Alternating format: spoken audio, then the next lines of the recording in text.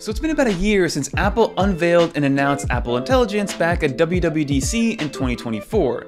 And throughout the iterations of iOS 18 that we've gotten over this entire year, Siri maybe has gotten a little bit smarter here and there and gotten a new paint job with the rainbow look and the text to Siri, but for the most part, from a conversational standpoint and an intelligence standpoint, it's been relatively the same compared to iOS 17. And now with the emergence of these crazy smart AI assistants like ChatGPT and Perplexity specifically, I wanted to put all three of these to the test when it comes to a voice assistant for iPhones. I'm gonna test it out with a bunch of different kind of prompts and use cases to see which one can go the farthest, who can integrate into applications, which one is the smartest overall, and which use cases would be better for each different AI assistant. And at the end, I'll crown one the winner and recommend which one I think you should use as your main voice assistant prior to iOS 19 coming out. But without further ado, let's see exactly which one is best for you. Let's get into it.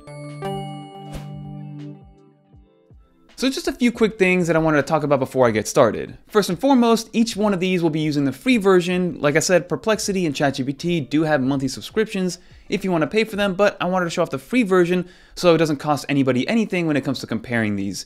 And then secondly, I wanted to give you guys my prediction or what I think before I actually do this experiment because I haven't actually done it. I do think Siri is going to surprise us a little bit in terms of all the in-app integrations that it has, because Siri, of course, is built by Apple, so it will be able to integrate into the most amount of applications and get some stuff done like directions, reminders, notifications, and things like that. Then Perplexity does have some integration into Apple applications, which I'm going to be curious to see how that ends up playing out. And then ChatGPT has zero integrations into Apple applications, but in my opinion, I think it's going to be the smartest and the more useful of the bunch. So now that I have that kind of prediction set into stone, let's see how it all actually plays out. So let's start off pretty easy here, and the first thing I'm going to do is just test out some basic knowledge, like some factual information that you can just quickly look up on Google or anything else. Okay, so let's start off with Siri, then we'll go to ChatGPT and then Perplexity, but we're going to start off with some basic knowledge first, so let's open it up. Who is the president of France right now? How many feet in a mile? Can you convert 32 degrees Fahrenheit to Celsius? And now let's go to ChatGPT. Who is the president of France right now? As of now, the president of France is Emmanuel Macron. He's been in office since 2017 and was re-elected for a second term in 2022. How many feet are in a mile? There are 5,280 feet in a mile. Can you convert 32 degrees Fahrenheit to Celsius? Sure. To convert 32 degrees Fahrenheit to Celsius, you use the formula F minus 32 times 5,9. So 32 minus 32 times 5,9 equals 0 times 5,9. Thus, 32 degrees Fahrenheit is equal to 0 degrees Celsius. All right, now let's get into Perplexity.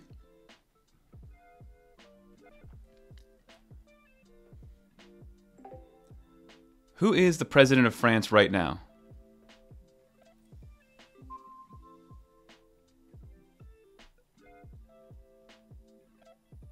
The current president of France is Emmanuel Macron.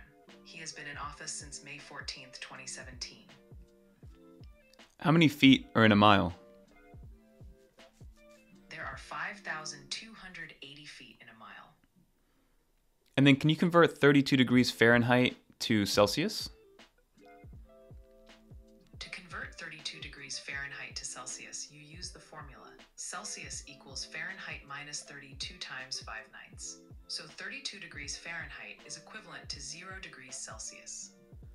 So overall, all three gave the same exact answers, they just gave it in different ways. Siri gave it to us in a text prompt, it didn't respond back to us. Then the other ones kind of walked you through the exact explanation as to how they got the calculations for Fahrenheit versus Celsius and things like that, but ultimately, they all gave us the correct answer. Now the next thing I'm going to do is get a little more complicated, but should still be relatively easy for any of these AI assistants, which is going to be some real world kind of navigation and some stuff to find out. So for example, I want to be able to find some sort of restaurant that has a certain criteria for me. So let's see what that looks like for each of these. So now we're going to ask some more specific and like location based questions, but let's get into it right now with Siri. Can you find me a local pizzeria that's also pet friendly? Can you navigate me to Pizza Brothers?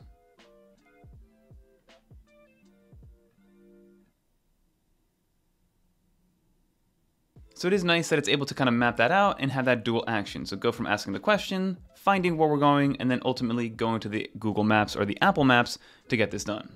Now let's get ChatGPT to give it a go. Can you find me some local pizzerias that are also pet friendly?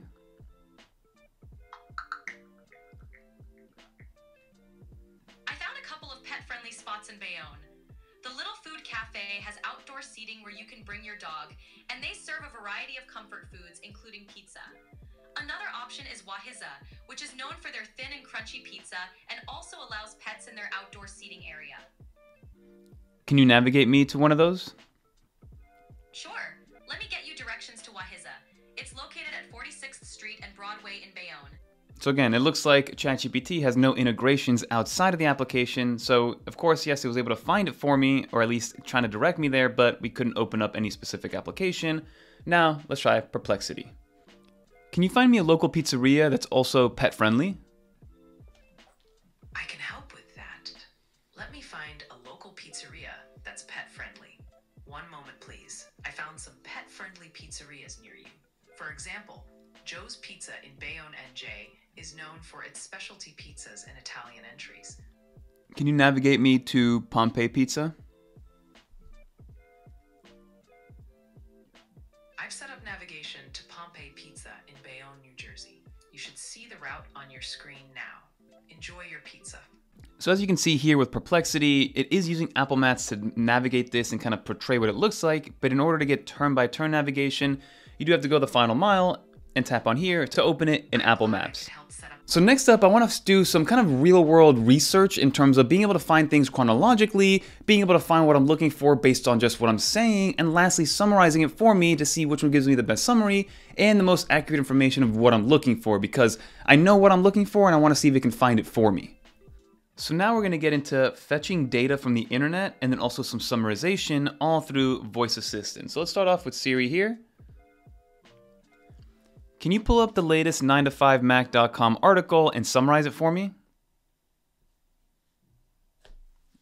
We'll use this. First time that prompt came up.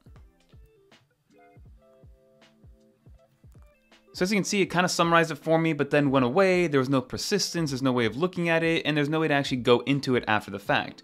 So now let's try a different one. So it's not exactly what I wanted, but I guess technically it did give me some information from some sort of article that we can either confirm or deny that it was the latest one.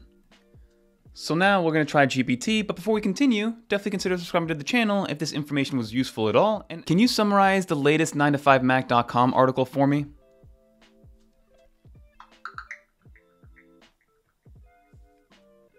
According to 9to5Mac, Apple has released a new iPhone 16 ad promoting case-free use.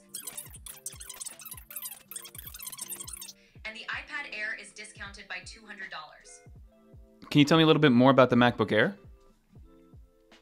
Sure. The 15-inch M4 MacBook Air is one of Apple's latest releases. So as you can see here, not only was I able to get the information that I wanted, but then also you were able to then ask it more after the fact. And then of course you have all your sources as well as a transcription of your entire conversation, which is pretty accurate, especially if you want to grab that data and move that data around and maybe copy and paste it or edit it or whatever the case may be. But now let's go to Perplexity and see what they do. Can you summarize the latest 9to5Mac article for me, please? I found an article on 9to5Mac about rumors that Apple was warning iPhone users to delete Google Chrome from their devices. Would you like me to summarize this article for you? Yes, please. So what I like about this is that this is the first one that was accurate, first off, and secondly, it was the only one that actually asked me for confirmation if this was the article that I wanted. And it gave me a pretty decent summarization that I could quickly talk about with somebody else if need be. Now let's do some problem solving. So some real world issues like being able to hang a painting or maybe fixing a flat tire, things that I wouldn't know how to do off the top of my head, but would need some assistance doing that. Let's see how they do. I have a flat tire. What should I do with that? Can I get a step-by-step direction on how to do that, please? No, I need a step-by-step directions on how to change my flat tire. How do I change my flat tire? I need bullet points, please. So as you can see there, that was a fail when it comes to Apple Intelligence. It couldn't really give me any more information after the fact. So now let's try GPT. I have a flat tire, what should I do? First, find a safe spot to pull over and turn on your hazard lights. If you decide to change the tire yourself and need more detailed steps or tips, just let me know. So what I like about this is that it did give me all the information I needed. It said if you have all these parts and all these equipment tools and things like that, then you can do it yourself. If not, this is what you would do next to get some information or some help. And of course, you can continue to talk to GPT. And also, there's a feature in ChatGPT where you can actually pull up a video feed, which I used in the past to help turn on a water heater that I didn't know how to function. But you can literally point it at it and then be able to ask it questions based on what it's seeing. So again, ChatGPT definitely gets a big win. But let's see how Perplexity does. I have a flat tire. How do I change it? To change a flat tire, first make sure you're on a flat, stable surface and turn on your hazard lights. Then what? Now what do I do? Interesting, so it looks like Perplexity also kind of got stuck on that one. That could be a case-by-case basis, but again, ChatGPT seemed to have been the most reliable one out of the three there. And now let's do some complex reasoning, right? So I'm gonna kind of ask it some weird questions that, again, there is an answer to, a specific answer, but it's something that most people wouldn't really ask. So let's see how it does. If I leave Manhattan at 5 p.m. and drive for 6 hours, which cities could I reach?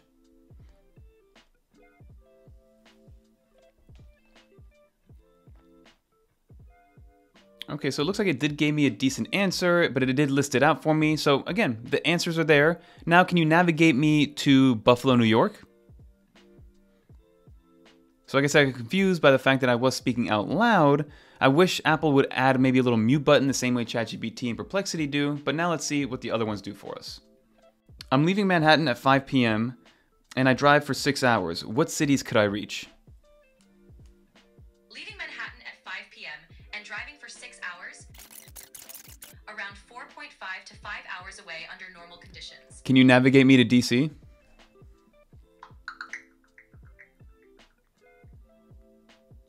To drive from Manhattan to Washington, D.C., head south on I-95. The trip is about... So again, as you can see there, it's not going to physically navigate me, at least not through an application, but it'll give me kind of like the quote-unquote map quest, if you guys remember what that is back in the day. But now, let's see what Perplexity does with that same information. I plan on leaving Manhattan at 5 p.m., and I want to drive for 6 hours. Which cities could I reach in 6 hours? In 6 hours of driving from Manhattan, you could reach cities like Washington, D.C., Boston, or even as far as Toronto. Yeah, navigate me to Toronto, please. I've set up the navigation to Toronto for you. You should see the route on your map now. Have a safe drive. So I kind of like Perplexity's approach there because it was able to not only navigate me there, find me the route, but then I could have just tapped on Open Maps and then it would have taken me to the turn-by-turn directions to get me from New Jersey over to Toronto. So Perplexity, in my opinion, wins that one. So again, when it comes to app integrations, it looks like Siri, if you have one specific request, will get it done a little bit better, but everything else, either ChatGPT or Perplexity does, with Perplexity winning because it has some actual integrations versus ChatGPT having zero. And now lastly, this is gonna be all about integrations and utility, which is something that ChatGPT can't really do at all yet, so we're pretty much gonna just forget about ChatGPT for this one, which is unfortunate because as of right now, ChatGPT is my main voice assistant when it comes to whenever I need something. But let's talk about maybe some utility stuff like setting reminders, sending emails on behalf of me, and see how far I can go with each one of these. Can you send a text message to Test saying that I'll be there soon? Mobile. Send. So as you can see, it does have full integration there, so I was able to use purely my voice to send out that text message, and then if I do use the other ones, let's see what happens. So let's do ChatGPT first. Can you send a text message to Test saying that I'll be there soon? I can't send text messages directly.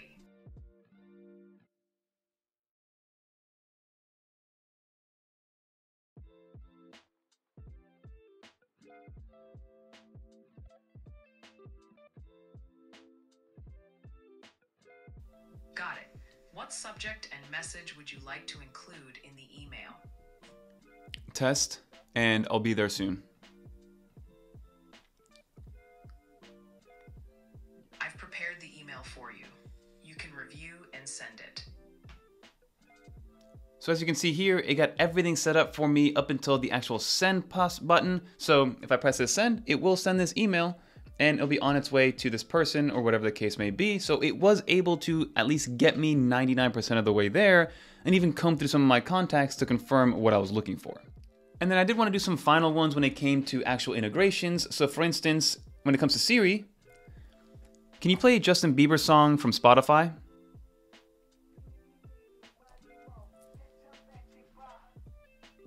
And you can see that this is coming from Spotify, which is great to see. Can you play the 9 to 5 Mac Overtime podcast episode, please?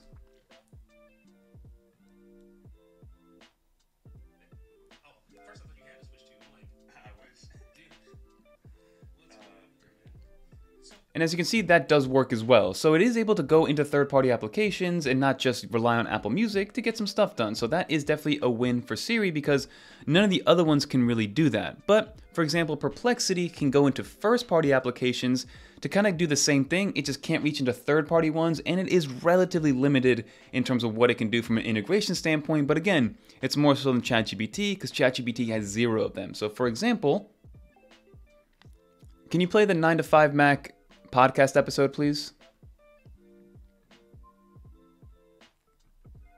I've opened the latest episode of the 9 to 5 Mac podcast for you. Would you like to continue with anything else? Or should we end our conversation here? Could you actually play a Justin Bieber song instead? I'm playing Baby by Justin Bieber.